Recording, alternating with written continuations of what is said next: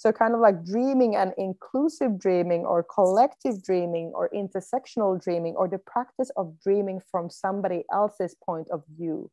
How could I dream from your perspective, understanding that it is not possible? But if we're dreaming and it's speculative anyway, what if I dream of dreaming from your perspective? What would that future look like? Understanding that you are different from me and your needs are different from mine. And then what would that future look like where your needs and my needs and somebody else's needs could be kind of acknowledged? Welcome to the Pleasurable Ecologies Formations of Care podcast, presented by yours truly, artist, writer and pleasure activist Amma Josephine Budge, as part of my curatorial research fellowship with Ava International and Frame Contemporary Art, Finland. Join us over the next 6 months for a series of intimate conversations with artists and activists across Ireland, Finland and the UK, exploring themes of pleasure, care and rest at the intersections of art, activism and ecology within these transoceanic localities. Each episode works to become, in and of itself, a potential site for recuperation, reflection and healing. So wherever you are in the world or ocean, I invite you to place your feet, wheels or crutches on the ground and take a deep, deep breath.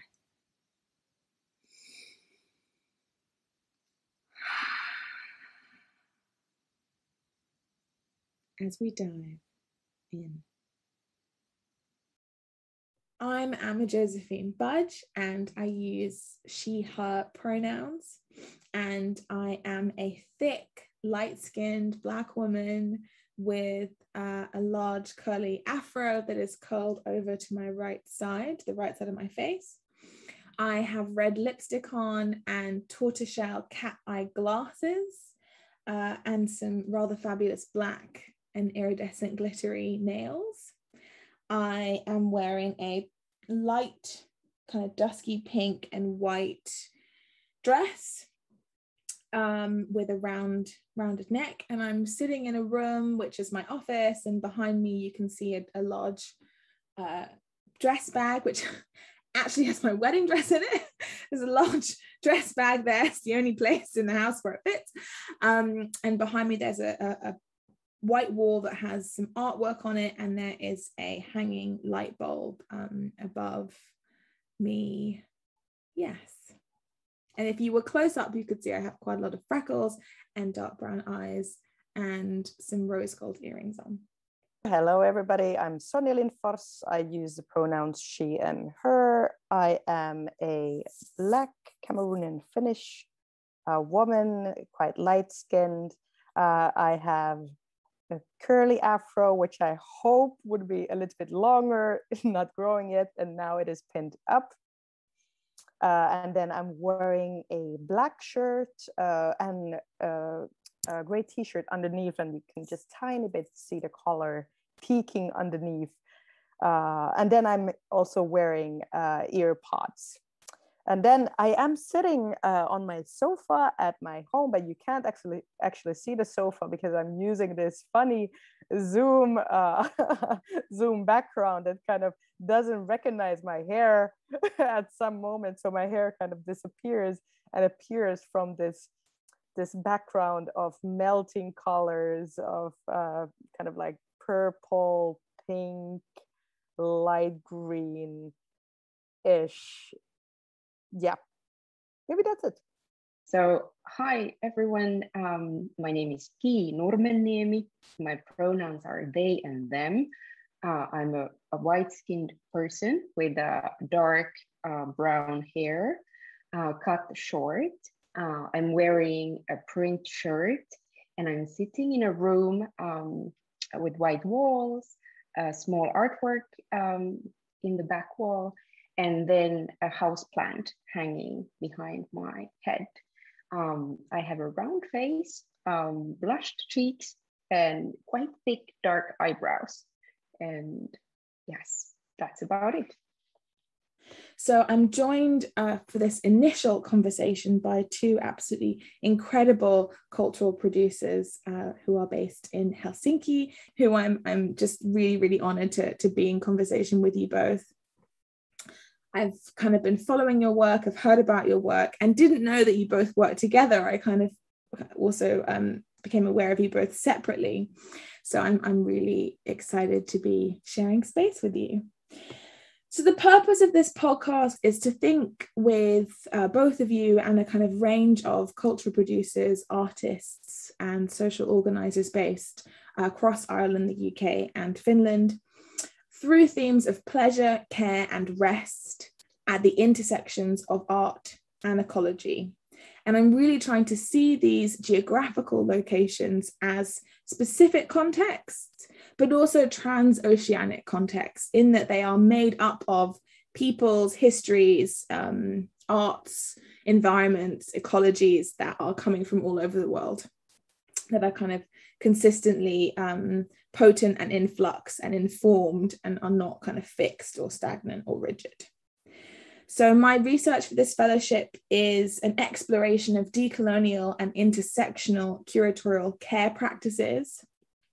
And it's really important for me to begin this work exploring the incredible things that are already happening in these locations. I definitely I'm aware that I'm coming into a rich and also fraught context where there's been a lot of work, a lot of labor, a lot of pain, a lot of trauma, and a lot of care that's happening, and to honor the complex interweavings of history, politics, and potential posited by each site. So, as I mentioned to you earlier, I want this to be a relaxed, dreaming, and sharing session in which we might discuss care, pleasure, rest, localities, geographies, dreaming, and science fiction, and how they're all bound up with ecologies. Areas I know you're both invested in and thinking and living both separately and together in. So with that kind of general introduction, I'm just going to pass straight over to you, Sonya, and it would be wonderful if you could kind of tell us a bit about your creative practice, and maybe also the ways in which you have worked with Ki in the past and are still working together. Yes, thank you so much for being here. Thank you so much for inviting us. This is really exciting, and I'm always thinking like, yeah, how important it is to have these spaces, these moments, these pockets to really think about these things, because we do work with them, but then really kind of like take a moment and reflect like what and why and how things are also shifting, because they are constantly shifting. So I really do appreciate the invitation as well. So my name is Sonya Lindfors. I am a choreographer, also an artistic director in a tiny counter-hegemonic, anti-racist feminist organization called Urbanapa, based here in Helsinki. But I also work with facilitation, education, curation, plenty of different things. Sometimes I joke that I work with life and art. So also I think it's complicated sometimes to think about what is an artistic practice or a creative practice when they are also like practices or tools for survival. So kind of being in this intersection of art and activism as well. So I'm Cameroonian Finnish. And then maybe to some of the listeners, I don't know where are the listeners based, but really just to kind of get some understanding of the Finnish context, like Finland is very like a tiny country, 5.5 million people. It's very white, very homogenic still. So kind of trying to navigate through this question with these questions of decoloniality or equality, equity, dreaming, speculative practices here in a homogenic not only country, but also a very homogenic art field is sometimes tricky. And that's also, I think, how our kind of paths have crossed. I think maybe you can Ki tell about this yourself, but you have been interested in similar topics, equity, ecological, or sustainable practices, both kind of like ecologically sustainable, but also socially sustainable practices. We've been talking about this a lot. And then we've also been collaborating in Stop Hatred Now, which is kind of it's a platform. It's more of a discursive platform where different art institutions and art organizations that work with issues around equity and diversity come together to kind of facilitate a week of workshops and panel discussions and so on. So we have been more recently working around that. But of course, I've known Ki for years, since the Finnish art scene is quite tiny. So then oftentimes we kind of like have cross paths in some places. I've seen some things that you have been curating or facilitating and so on. And then we've had lovely conversations. So hi, Ki Nurmenniemi here. Thank you so much for the invitation. It's so lovely to spend this moment together. What to say? I'm also working at the intersections of knowledges, practices, navigating the homogeneous art scene as a non-binary curator, and combining different aspects of sustainability, yes, but also looking sustainability quite critically. And so for many years, I was mainly focusing on like curatorial practice, but my practice was always like embedded in kind of like micro organizations, collectives, residencies, very much centering on processes instead of curating exhibitions, for instance. And I also write about art, or perhaps not about art, but with artists. And the most recent thing, very relevant to this conversation today, is this art and research platform called Punos, which I co-founded in spring 2020, together with Anna-Kaisa Koski, a fellow curator and activist. So those are just a few things that I've been busy with lately. And what else to say?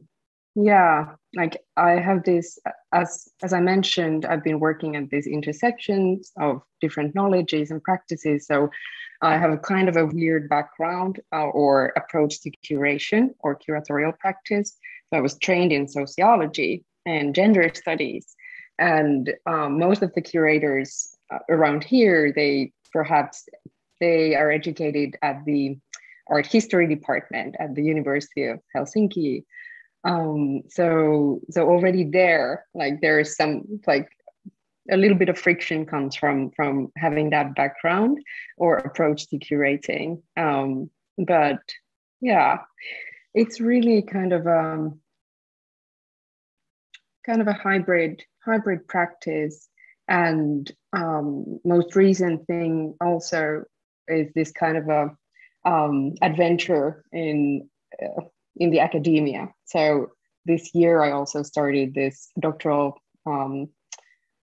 project or research project around, it's going to be a long journey, I know, but it deals with sustainability sciences, but as mentioned, from a critical perspective.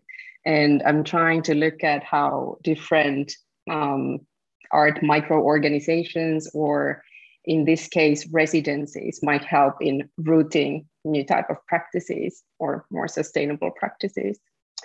And yeah, like that kind of that interests me at the moment, like how to kind of take all these amazing ideas that we have been working on for quite a while, and we've been discussing and dreaming, how to root those, or how to perhaps not scale, or I don't know if they are scalable. Maybe we are going to talk about that as well. But to kind of allow them to circulate and to reach people in wider context as well. I'm rambling. I'm very excited, and I haven't been speaking a lot of English lately, so please excuse me. And Sonya, it's so good to be with you here today. I want to emphasize how amazing platform the Stop Hatred Now festival is. I've been honored to be part of this initiative for the past 2 editions, and hopefully I can continue towards the next. So thank you. Thank you so much, Ki. Yeah, I really just kind of want to honor all the things that you've each shared, the ways that you overlap and intersect and support one another, and also the kind of ways in which I think this work can feel very lonely, even whilst being in community together. Can you hear that loud noise in the background? No, great, okay, awesome. I'm like living with a deep frustration with all my neighbors at the moment. So yeah, and I think the other reason why I've really rooted this whole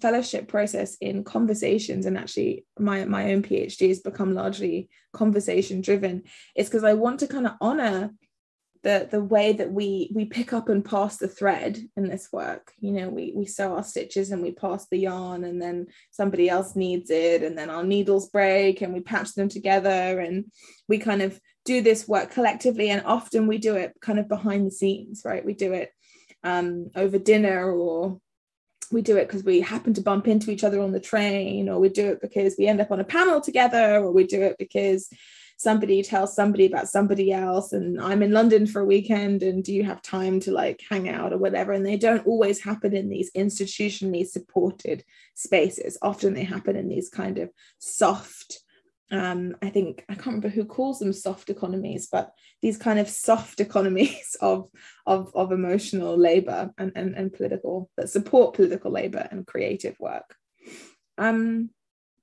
So from there, I'd love to kind of talk a bit, and we can speak together. It doesn't have to be kind of one and the other. So to talk a bit about your relationships with care, rest and recuperation as political practices, or creative political practices, or political creative practices. And I'm going to challenge you both, not just to speak about these things in terms of your work, because you obviously both hold space for others to think about care, rest and recuperation, but actually also how in your own daily practices you relate to these kind of concepts and intentions. And I'm making that distinction because as somebody who identifies as a pleasure activist, who does a lot of work around pleasure as Black healing, and thinking about kind of rest and integration and reflection as opposed to being reactionary all the time, I am constantly working and very rarely stopping and resting and integrating.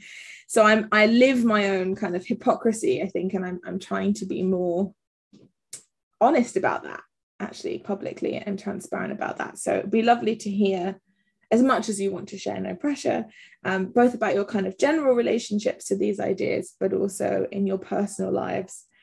Do they manifest? Are they possible in your lives, or are they impossible dreams that you work to manifest professionally, or both? Sonya's like, Ki, I think you should take this one first. Okay, why not? Thanks, Sonya. So yeah, this is a nice one, because this year so far, it's been all about like this contradiction somehow. I'll give an example. So Punos, this was supposed to be a platform for slow and sensitive curation and commissioning, and very sort of carefully held spaces to tackle those kind of those aspects of the sustainability or ecological crisis that are perhaps not in sort of the limelight or center of the discussion, at least not in here in the Nordic countries or in Finland. So so it was supposed to be all about like taking time and taking care of each other. And all of a sudden, like in March or April, I realized that I'm still pushing like I used to, like pre-pandemic. So it's like something within me had not changed, even though so many things in the environment had changed or transformed. And I've been wondering, and I've been having discussions with my working group, like what's going on? So why is there such a big gap between what we practice and what we preach? And I'm very lucky in the sense that I have a very amazing working partner, Anna-Kaisa Koski, who is constantly taking care of things that we become better recognizing the limits of our capacity.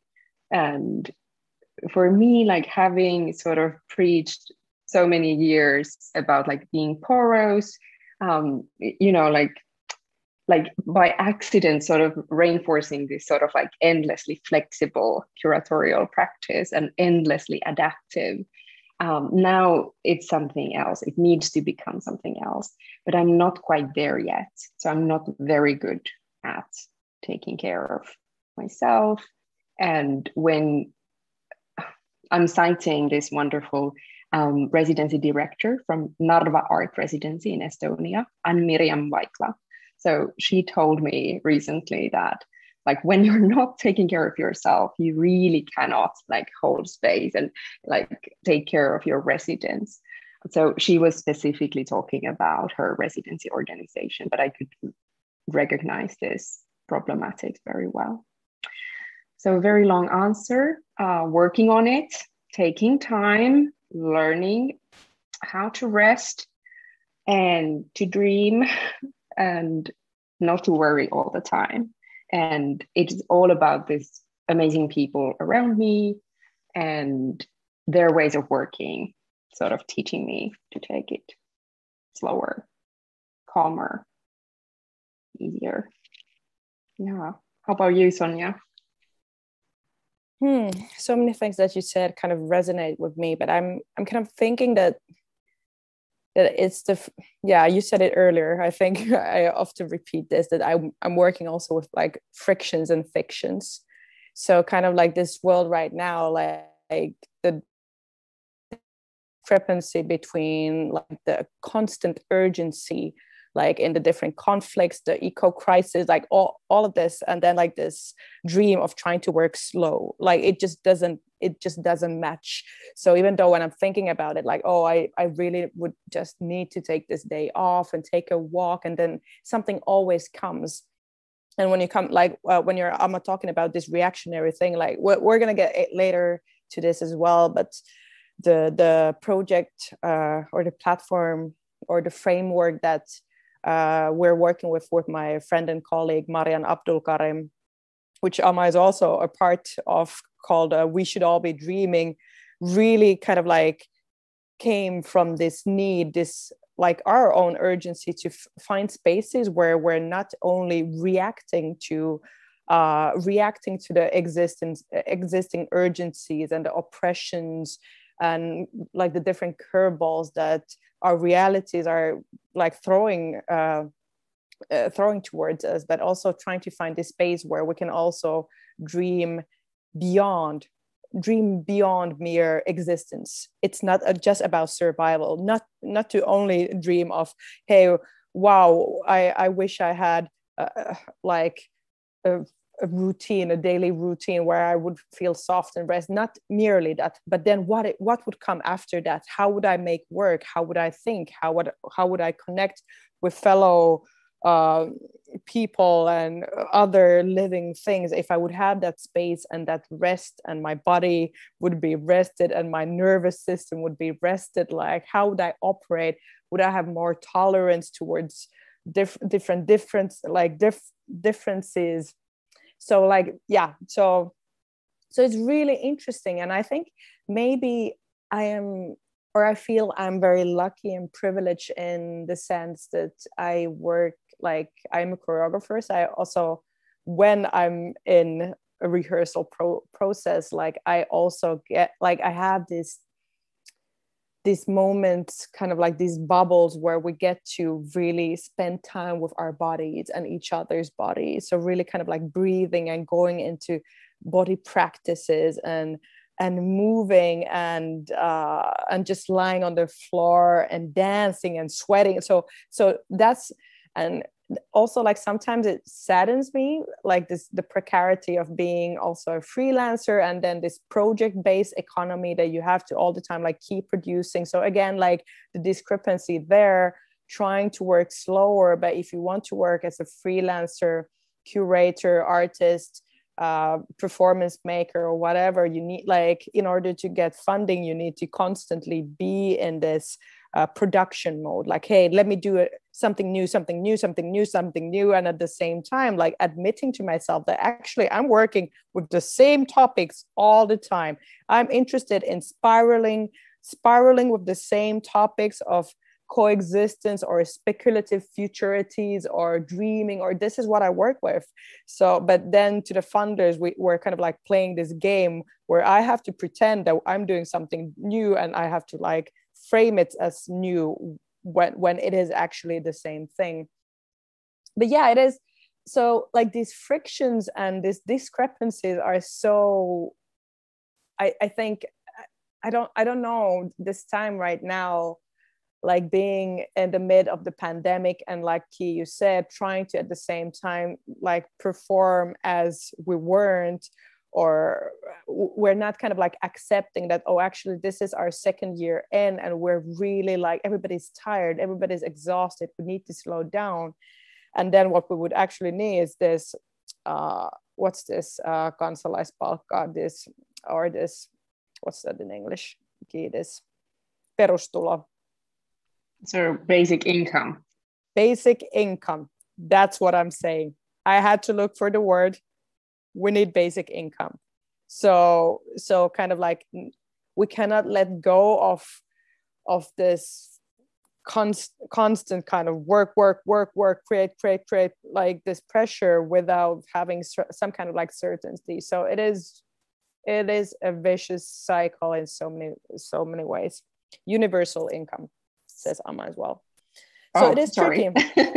No, maybe it's that as well. But then another thing that you also mentioned, like kind of like about holding space, and like, so I work as an artistic director, I curate, I teach a lot. So I have also a lot of power. I have power and privilege. So then this question again, like because I think I'm a caretaker. I'm also like the oldest. I have 4 siblings. So I'm the oldest of my family. I really am a caretaker.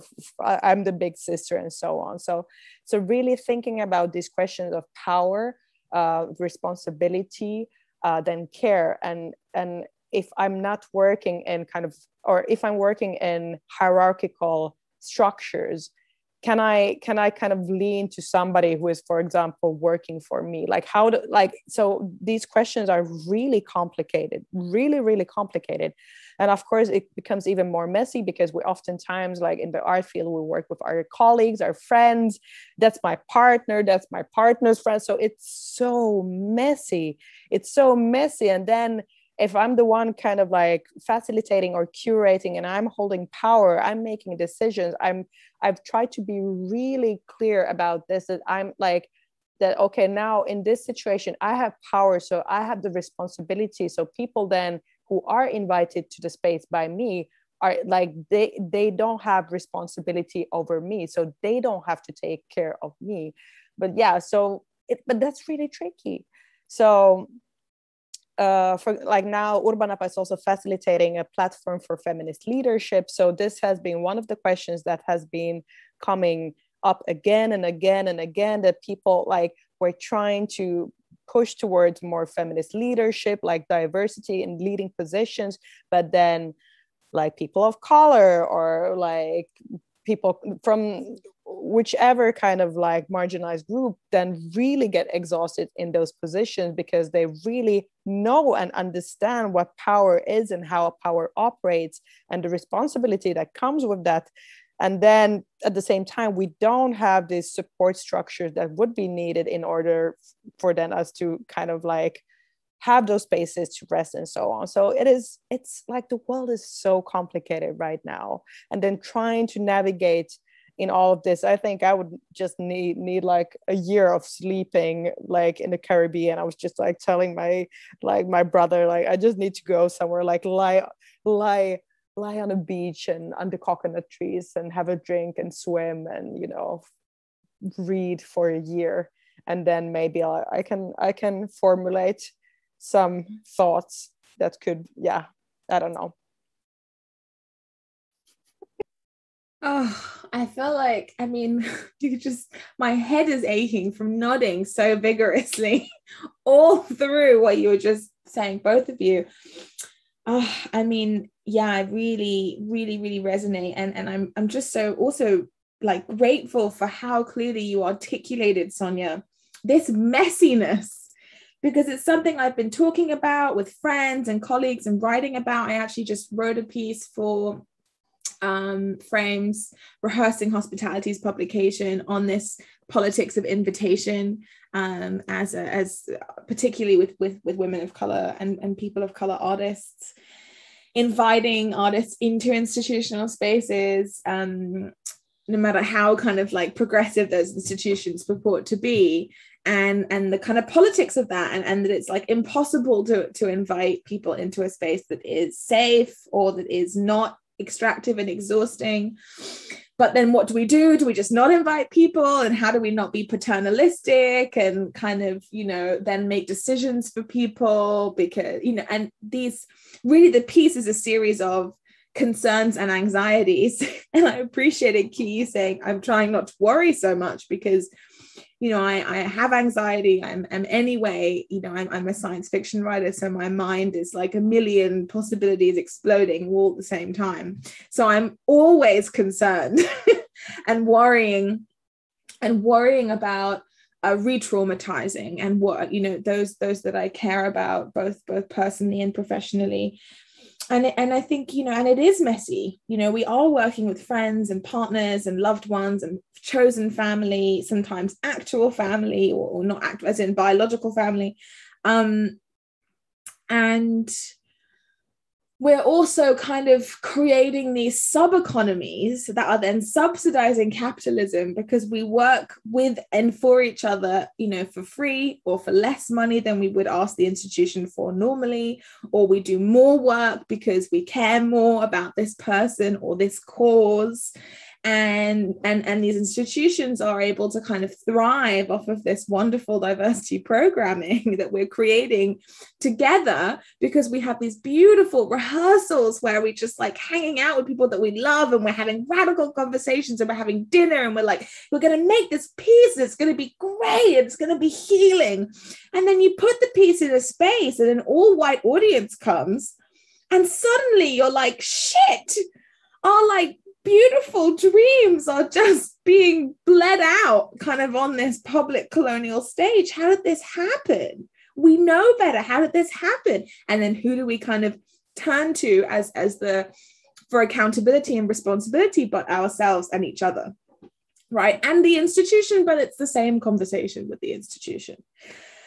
So I think, you know, that messiness and kind of consistent failings, I think, with really quite high consequences. I think these ways that we are compromised and compromise ourselves have quite high consequences. You know, some people retreat from the art world altogether. People get their hearts broken by shows, performances, collaborations, commissions, and it really is a kind of full-bodied heartbreak that then takes a lot of time to recover from. And we don't have weeks or months to spend watching Netflix and eating ice cream to recover. And society also doesn't understand because it's not a romantic heartbreak. So there is no kind of emotional leave that you can ask, and there's no institution to pay you anyway for emotional leave. So I think these kinds of messinesses and aftercare practices are really important to talk about and name and share.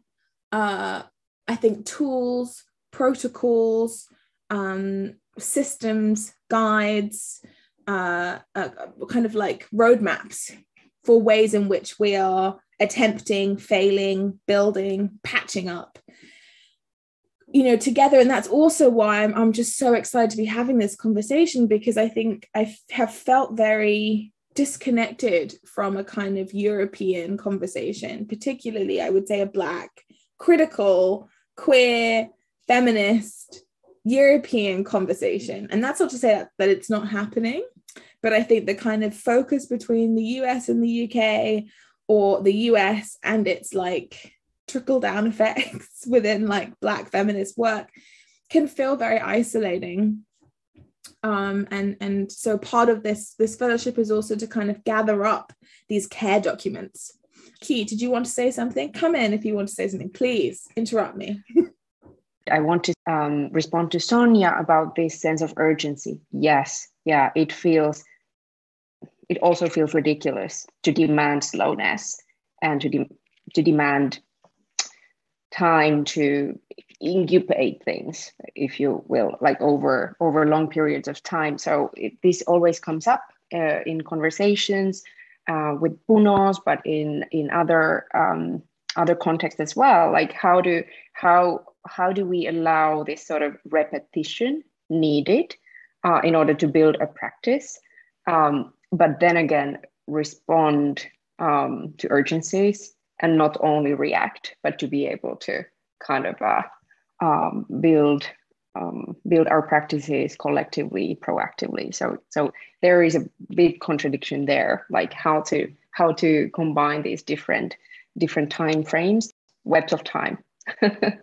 And then this kind of recognizing this year more than ever, how it's extremely difficult to not to have an extractive curatorial practice. And there is another contradiction there that then I'm just speaking from my own experience, like then kind of like there becomes this sort of carefulness in a way, and like not knowing what to do next when you realize that, okay, within this paradigm, this is always going to be extractive one way or another.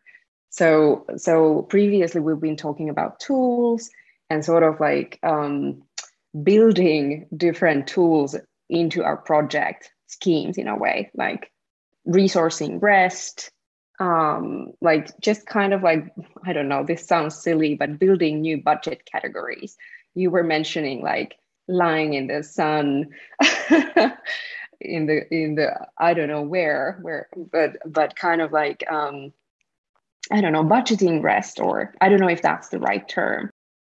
Just something that came to my mind, how privileged it is to be able to be slow and who gets to be slow. So for example, I'm working with Marianne, like Marianne has like 2 kids. So again, like being a single parent of 2 kids is a very different kind of situation than I do. And then when we're talking about, for example, contemporary choreography, like there has been some discussion, not much, but some discussion also about the aesthetics of slowness and softness, and how oftentimes white bodies, white performers have the possibility to kind of like also be in this practice of slowness. And like I've seen several works by colleagues, wonderful, touching works, great works that can stay somehow in these questions of slowness and softness and so on, whereas still very much, at least in the performing arts scene, what is expected of Black bodies is kind of like this this certain kind of like energy, this like this muscle tone, like that comes back to the urgency and the working body and like the percussiveness and so on. So there's a lot of things that are like that actually go deeper into our understanding of aesthetics, of contemporaneity, who can enter that, what kind of what bodies carry what kind of meanings, and who can exist in what kind of space, and so on. And then, yeah, so it is really, really, really complicated, and really, really, there's so many entanglements there. But at the same time, I'm thinking that one thing that, for example, we are doing by trying to kind of repeatedly bring up the need of slowness, the need of time, the need to budget time for rest and so on, is to try to kind of like change the narrative. Because I felt that, for like, if I go 10 years back, that I really felt that was something that many colleagues and friends would pride about, like, hey, that I'm so busy, like I'm doing this, that would really be something that you would just try to like casually bring up in conversations, like how many bookings and gigs and projects you were doing at the same time. So even though the world is not changing at the same pace, that our thoughts are maybe changing, that if we start to change the way we talk about things, maybe that will start to change the way we think. Maybe that will little by little start to change the way we work. And if we have energy, then we can start to demand for like this, hey, let's budget this, or let's change the schedule, or so on. But it's like, it is really slow. And yeah, I just really want to point out again, like the unevenness and the inequality that is kind of always there, like when we're thinking intersectionally, that I am really privileged. I have a working grant. I have a lot of possibilities. So maybe I can have a little bit more space for rest and slowness than many of my colleagues that don't have the same possibilities that I do. I really hear that. And I think that point around, especially the aesthetics of slowness and softness, and who gets to do that, who gets to inhabit those aesthetics, who gets to have that time to think, have those kind of contemplations. And also who, you know, even if we think about kind of publicness and presences in public, which communities and demographics get to wander kind of the street and observe and be listless, and which communities are seen as occupying space, or seen as congregating, and therefore need to be policed and institutionalized. I think this thing around time and slowness and privilege is also really interesting. And I think as a Ghanaian, because my family are Ghanaian and English, and I grew up between here and Accra, I have a particular relationship with slowness, because Ghanaians are famously slow. I mean, you know, Black people time, etc., but Ghanaians are famously slow, even within the continent, particularly because we neighbor Nigeria, and they are famously, I suppose not famously fast, but famously active. And there's a real like lethargy in Ghana, which continues to just infuriate white settlers and expatriates. Like, I mean, even myself, it takes me about 2 weeks, I think, of being home to slow down enough to stop being annoyed all the time. You know, I'm like, I just ordered a Fanta, you know, and the girl has gone to talk to somebody. She's dragging her feet. She's picking her nails. She's patting her weave. She gets the Fanta. Oh, where's the opener? She goes back to the bar. She chats to the bartender. Do you have the opener? Oh, it's at some table. Oh, I could open it with my teeth. 10 minutes later, the Fanta is no longer cold. Your food is no longer hot because you were waiting for the drink to come. And the kind of frustrations that come with exiting like the Western time scale, there's a process of decompression necessary before I think you can actually like exist and enjoy taking the time.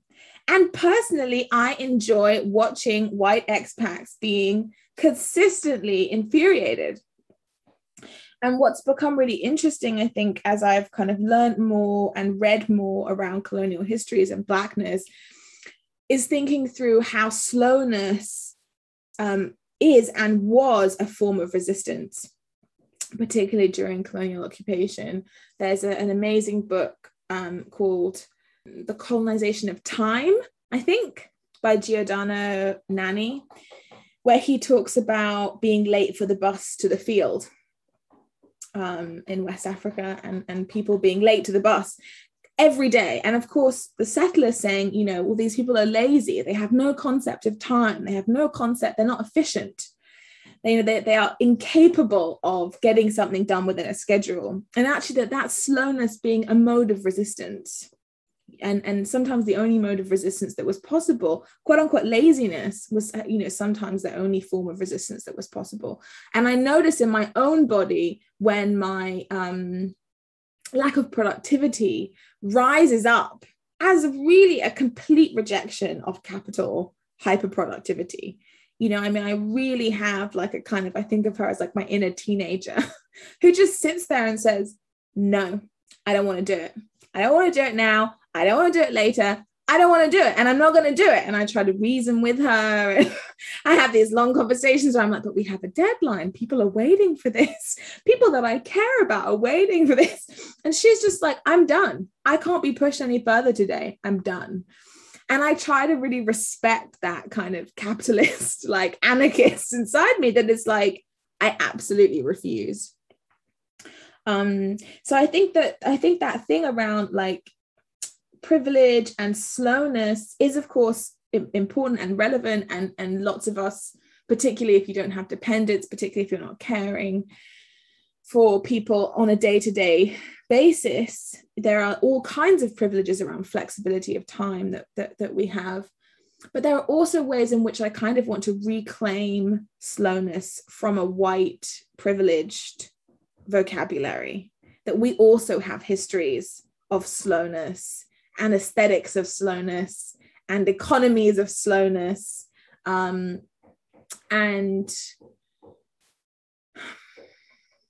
that there is something that I'm attempting to return to, that is not about being not about kind of aspiring to or assimilating into a kind of neoliberal rest aesthetic of yoga and meditation and appropriation, essentially a kind of appropriated rest aesthetic.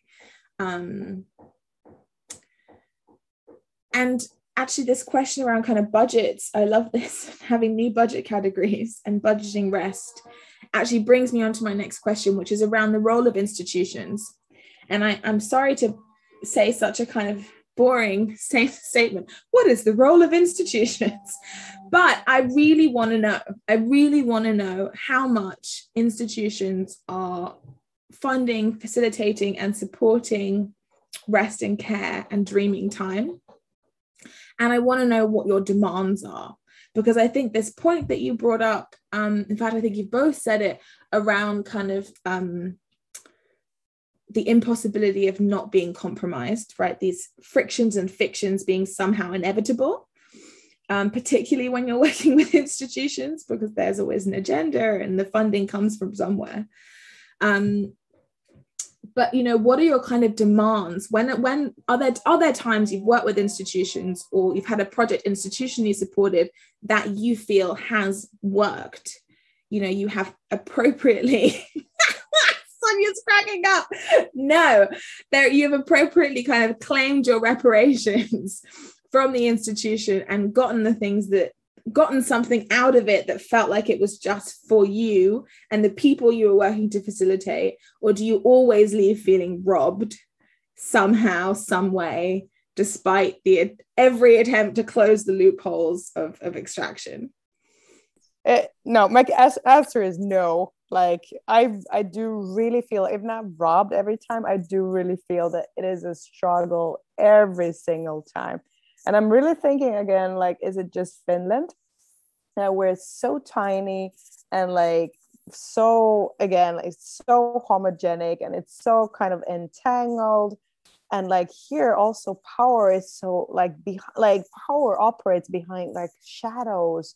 So also like there's this weird kind of like fantasy of kind of Finnish democracy and hey, equity. We don't need to think about these things because we're in Finland and it's equitable and blah blah. Like, yeah, so there's a lot of things. And then I oftentimes kind of like think that the institutions have forgotten why are they existing in the first place, that they're there to like make space for something to happen, for artists to make work or knowledge production or encounters or dreaming or like whatever it is. But really, like oftentimes like there has been a lot of like friction, and I oftentimes think it's involved around the fear of the kind of faculty of losing their position or their power, or like not keeping up with the conversation, like that they're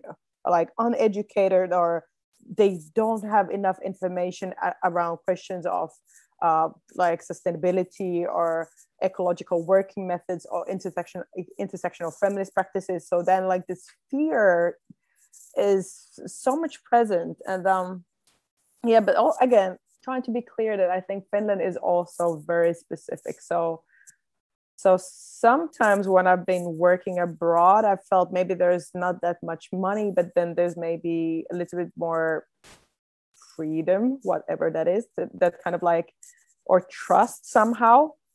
Whereas I feel that in our institutions, there's so many things that are just kind of not being said out loud. There's a lot of expectations.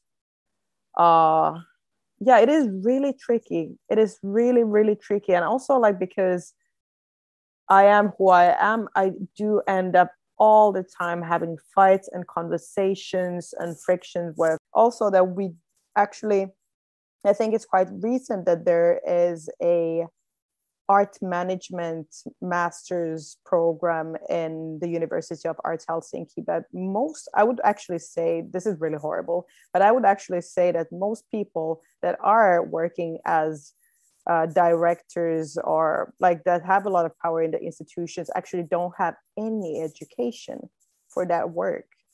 Yeah, so it's really, yeah, it's a weird field. It is a weird field and it is a constant fight.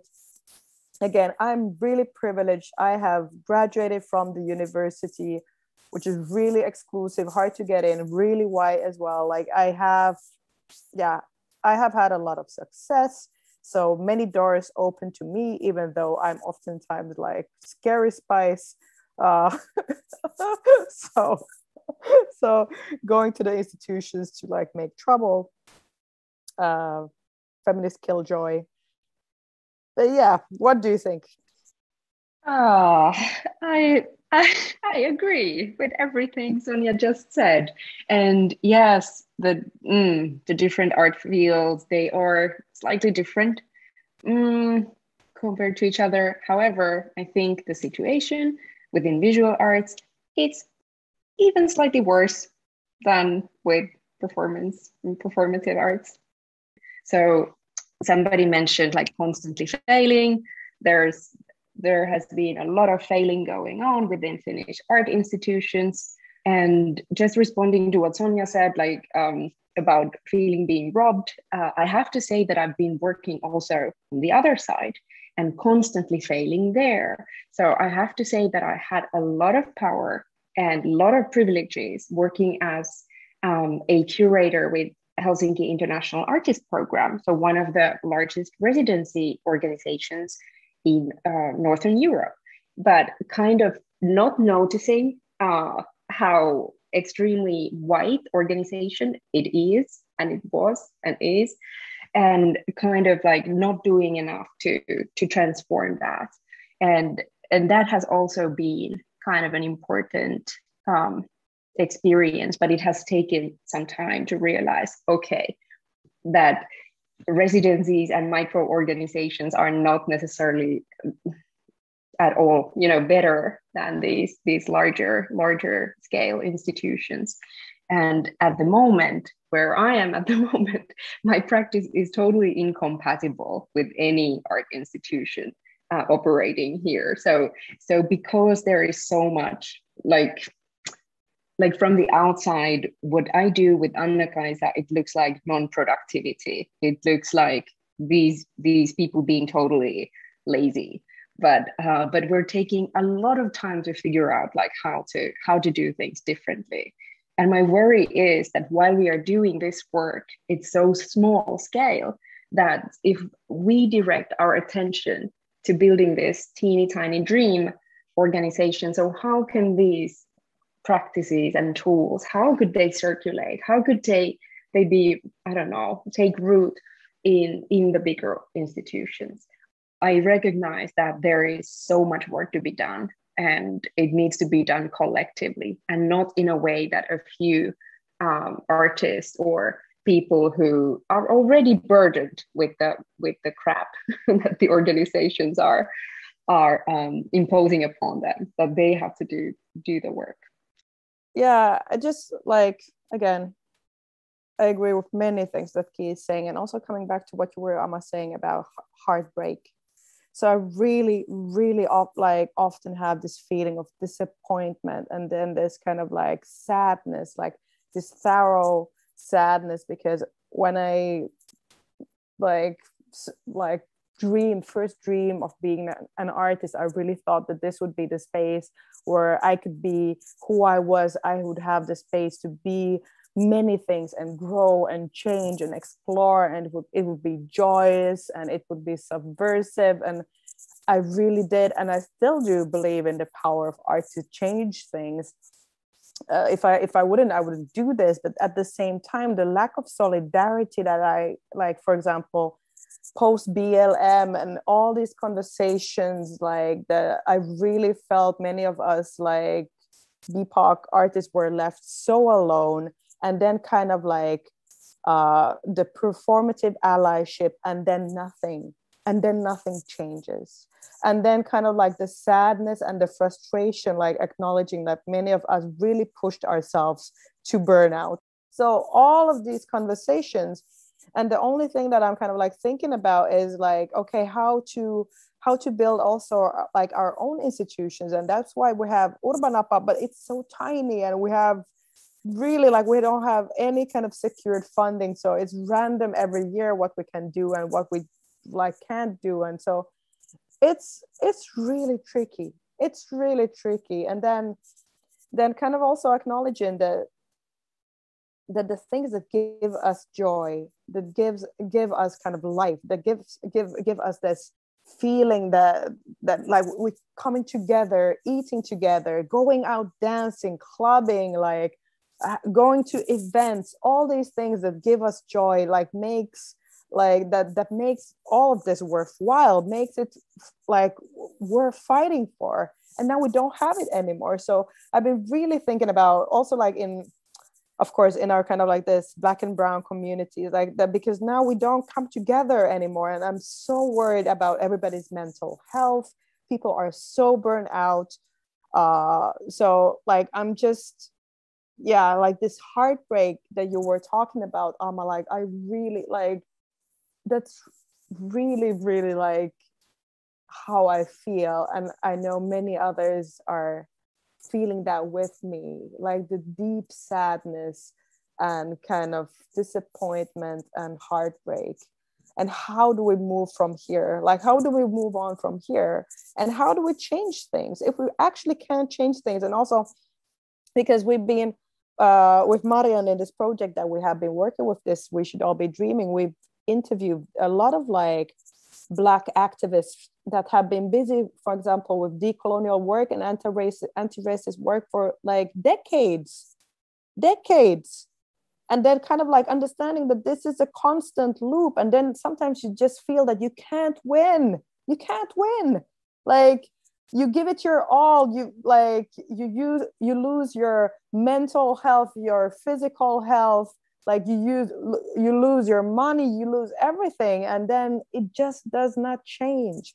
And of course, I also acknowledge that I'm I'm speaking from a position of really kind of deep frustration. And then there's a lot of things that are actually better that, for example, 20 years ago, like a lot better, but still like this deep frustration is really, yeah, how to escape that. And like, because now I don't have my normal coping methods. I would go out and dance for hours, like with my friends at a club, and like just be lost in the music. But I can't do that now. Or I would travel, I would go somewhere like Ghana and just like forget about it for a while. But I can't do that now. So I really feel that I'm trapped here. And many of us feel trapped here in this reality and just like in this loop of fighting. So like, how to change things? How? Yeah, I mean, I feel you. I wrote down as you were speaking, you know, this grief. And I think also not having, of course, some people do, but I don't, for example, have communities where we have rituals for grieving, where we have, you know, 7 days, 12 days, 6 weeks of mourning. On the first week you do this, and the second week you do this. You know, don't have these structures where we can process what happened last year, what's still happening, and the fact that the kind of global epidemic of white supremacy just continues to take. And like, the victories are so minuscule in comparison to the losses, not just historically, but now, like this week, today. And I think, you know, I have also been thinking a lot about kind of escape, and I felt very trapped in the UK for a long time, actually. I think, you know, something about being on a majority white island that is still so much the heart of empire, that is still so in love with its own image as the white savior. And something about your particular, I think, also brand of racism, which is something that I think is also really true when I'm in the US, which is, of course, you know, plagued with so many of its own evils. There's something particular about that racism being one step culturally removed, because there's something very intimate about the racism you grow up with. But also the idea that there is no escape. I was thinking when you were talking about being on a Caribbean island, I fantasize about my own island, an island with only me on it. Only me, and maybe a few people that I've invited. And I say that because, you know, I have a wonderful partner, a beautiful wife, and we do not travel, we do not pass for straight in public spaces. And when we are in Black spaces, in Black countries, our existence becomes incredibly tenuous. Our safety becomes incredibly tenuous. So also, I think, you know, what happens when you can't go and sit on a beach somewhere? And that's not to say there aren't places where Black queer people go and escape. Of course there are, and there are, of course, those places. But I think certain people of certain presentations have far less spaces of escape, even if you have the passport and the visa and the money, right? If you have been the good immigrant who has, you know, invested your life in capitalism and capitalist white, you know, betterment, right? You get the rewards of capitalism, but you can't use them anyway because they were never meant to apply to us. And I think this thing of burning ourselves out to the point of death, because that's the reality, is something I'm also really trying to talk about, particularly with friends and colleagues who I see deteriorating, physically and emotionally deteriorating. you know, I'm 30 years old. I'm a baby in the grand scheme of what I hope will be a long life. And yet I'm in this position where I'm often the most experienced, supported, Black queer woman in the room. Sometimes, yeah, Black queer woman artist in the room. And that is because, you know, I'm mentoring people all the time. And I think that is because there are so few of us left. That is the reality. Present Black queer women artists who are 50 and above. The ones that I know personally, I can count on one hand.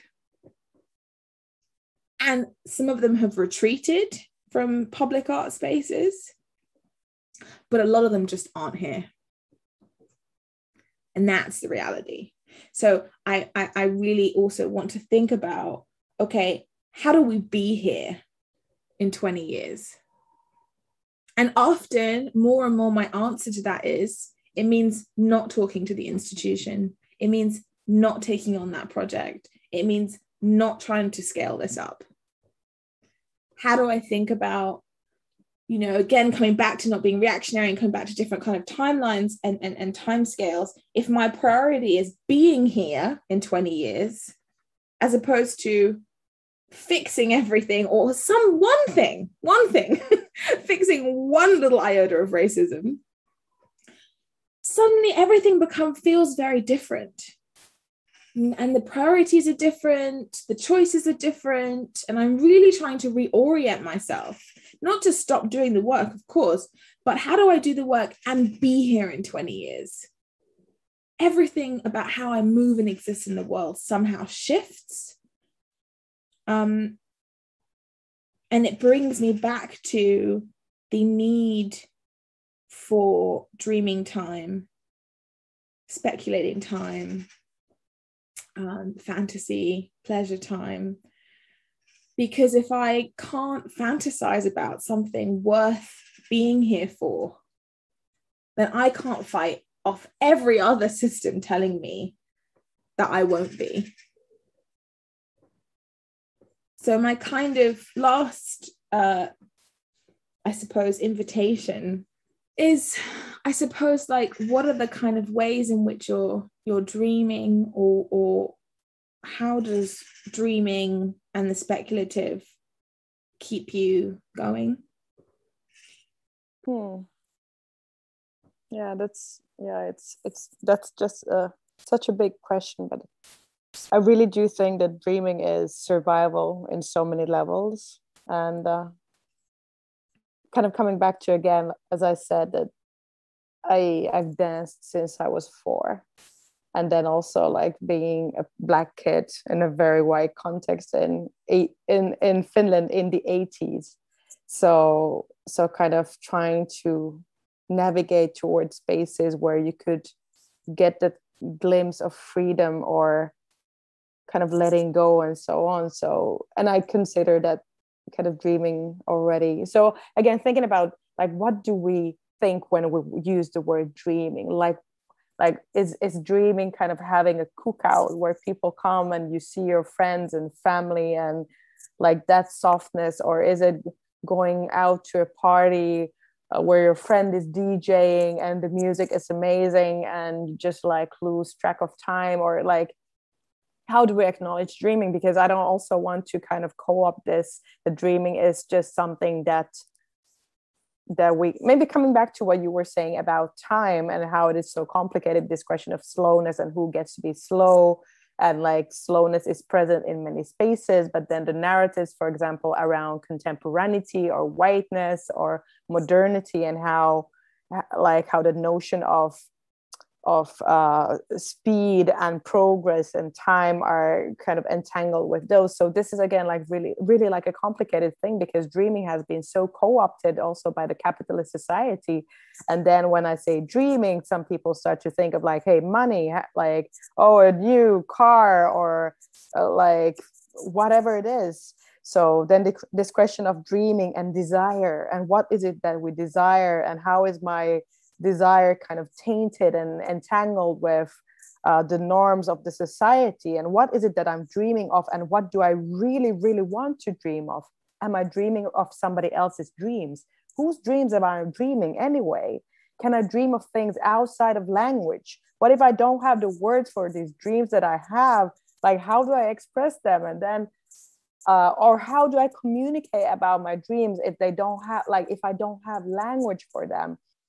And then, like, a colleague and a friend, like, were probably of our both of ours, like a performance artist, maker, thinker, Kid Kokko, here has been talking about kind of these fragile structures that also, like, there's so many, we have all these things and networks and relations that we don't have words for, because of, like, the colonial language or the history of our thinking, and we don't have words for them, so then we don't recognize them, or we cannot acknowledge them, and then we cannot talk about them in the same way. They cannot enter our academic realm because we don't have language for that.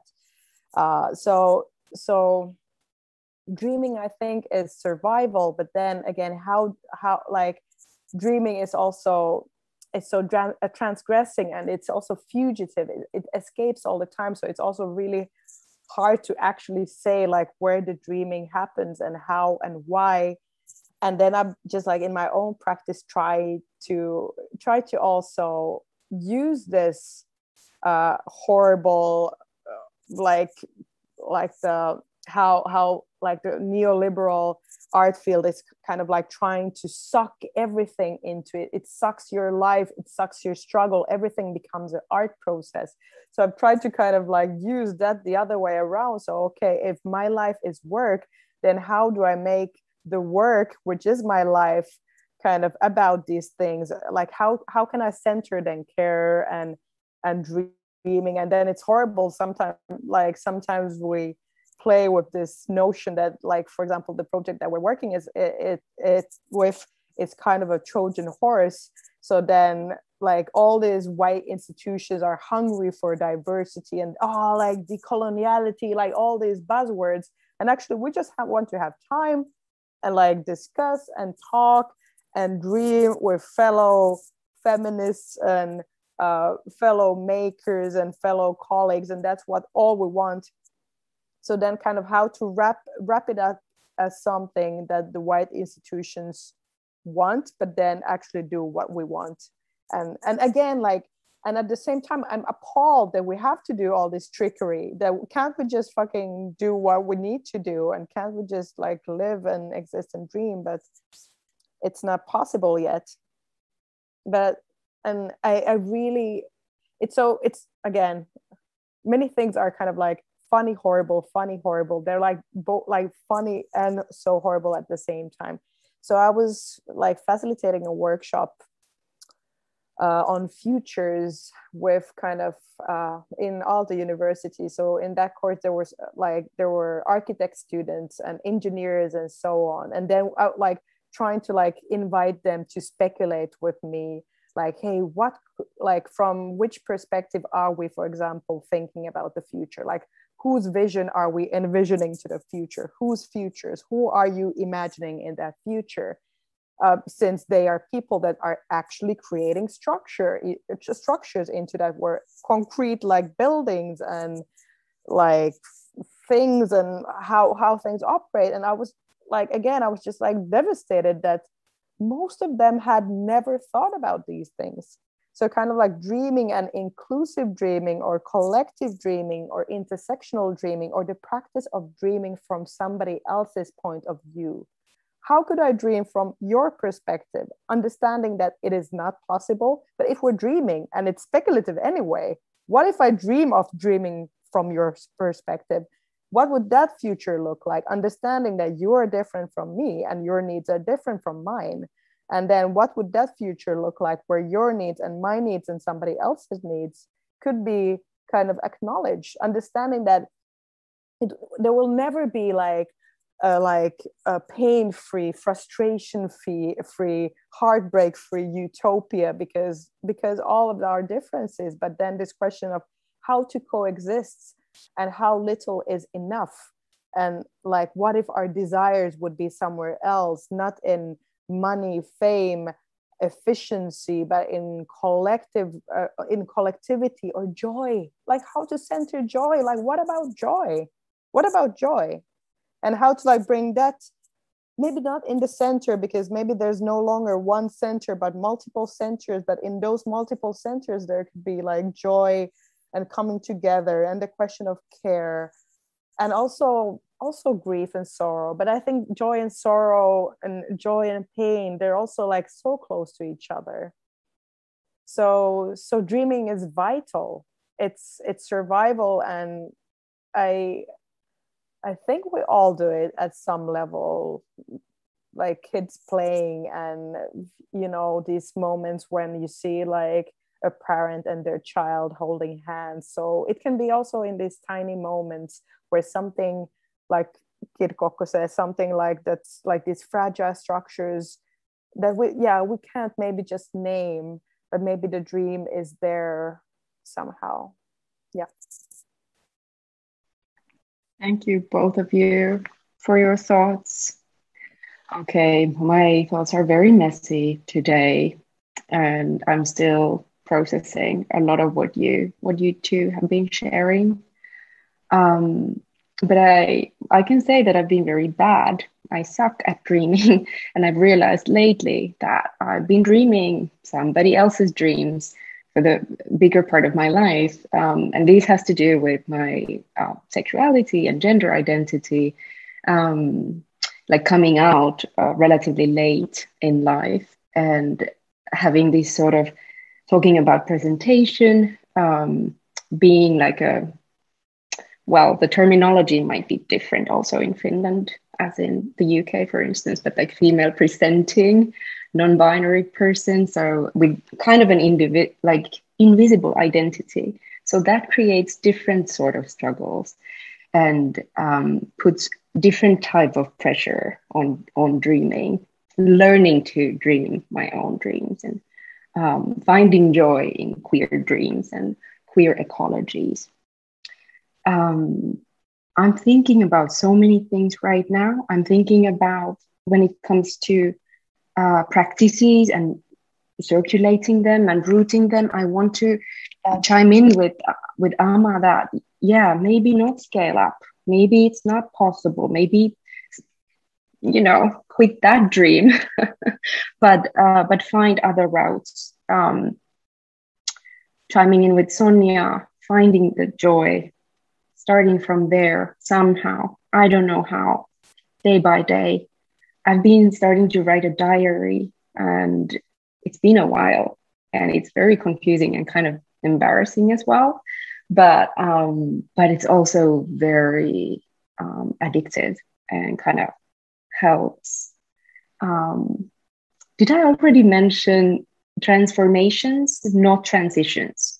And this is a very particular discourse.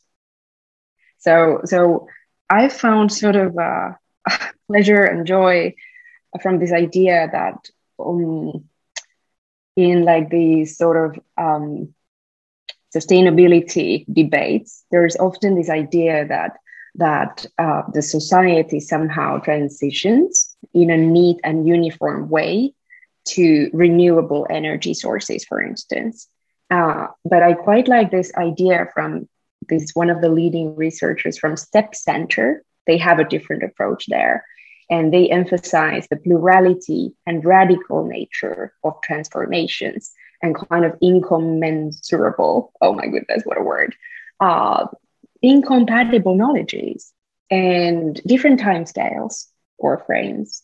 And somehow, yeah, in this particular kind of sustainability context, acknowledging the social ecological side, I really like to start think about more of these transformations instead of like clear-cut uniform transitions. No, totally. I love that notion of messy transitions. I'm thinking about also Donna Haraway's hot compost piles and composting and decomposing is something that I'm working on at the moment, is decomposings of empire and the rejections of that, the reactions and responses to that. Oh, okay. So in conclusion, it's messy, messy, messy. We need to, I think, you know, be somewhat more transparent, perhaps, about how messy it is. Because I think we also, you know, we can also like slap a filter on it and make it seem like it's all so beautiful and rosy, and, you know, but we persevere anyway. And, you know, we do. And that's magnificent. It's extraordinary that we are all here. And it's messy, and there are costs, and there are casualties, and they need to be mourned. Yeah, I think joyful mornings are also something that I'm moving towards. Yeah. Okay. Beautiful. So thank you. I have so much deep gratitude. Thank you so much. Thank you. This was really, again, a vital space. And just, yeah, these moments of having this kind of really deep conversations have been rare, too rare, like during the pandemic. So thank you very, very much for this.